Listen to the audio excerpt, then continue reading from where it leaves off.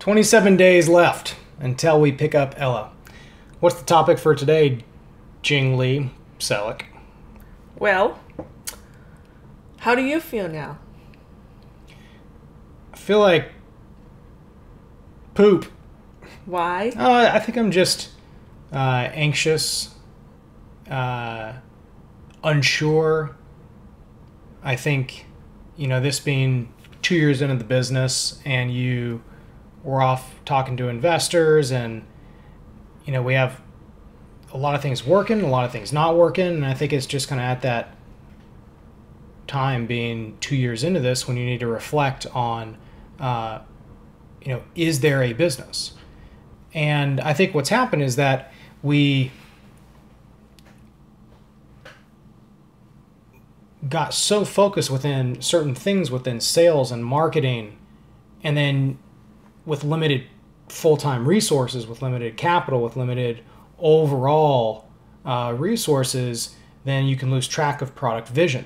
The vision is for us to be a true platform where the technology, the platform is enabling the ecosystem of borrowers, lenders, advisors to work amongst themselves. And our job is to use the platform to grease the wheels, to make that ecosystem more enriching. As a manager, owner, CEO, you need to have a very clear vision, a high definition destination of where a business is going. And, I think that it's so easy for me to get just, I can handle the ups and downs emotionally. I already know that. I've been through 3, 4, 5 really big downs. Mm-hmm. I already know that I can do that. The bigger question is this carving in the right direction? And so stepping up, I need to step up and get above the tree line and kind of see the direction that we're cutting through in the forest. Mm-hmm. And actually, so my intuition is telling me, look at these cases that we're doing for borrowers.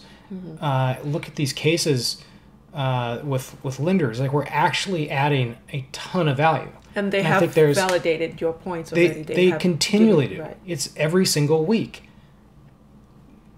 But at the end of the day, you have to look at the scoreboard and say, how much money's coming in. Mm-hmm. You said, okay, the question is, are we making money? Is money coming in? But I think, again, maybe the question is not necessarily that. It's actually your vision is to do the matchmaking between the lenders and borrowers, and eventually totally step out of it. And it seems like you get yourself deeper and deeper into it. Exactly. Right. We need to ramp up product development, but you can't ramp up product development until you have a clear vision about where product development is going. Right. You can't have that vision unless you spend the time. If you spend the time, then you don't focus on sales and marketing. Right. Which goes into the bigger picture, which is, the need for capital. I think I erred on the side of bootstrapping. I think what it's fundamentally come down to is you get 2 years into it and then ask yourself, where is this going? And then when you lose track of vision, then you become reluctant. And when you become reluctant, then I'm also reluctant to ask one of our angels who said he will put money in today. Okay. Hey, I want to protect his money. He's invested a lot of his time and money, and also having one of the guys who wants to come on the team and wants to quit his job now, but he's doing really, really well in his current job. And I guess if I'm reluctant because I don't have that high definition destination, then, it's part of having that conviction. It seems like it goes around circle, right? If you don't get the second round of fundraising in as quickly as possible, then you're just restricted. Yeah. It's to work on the business, not in the business. Exactly. And before I go pedal to the metal on fundraising and asking people to take a leap of faith to quit their job, put more money in, whatever that is, it comes down to this key takeaway from my call today with one of my advisors, which is the need to have a high definition destination about where this product is going, what the clear vision is. And after that is done, then you can, once that conviction is cemented, then it's back to the grindstone and just raise money or just get deals done, divide and conquer. But because there's been that flag has been kind of flapping in the wind and there hasn't been a strong direction, I have to go back to the product vision and I have to say, are these pain points being met? Is it with product?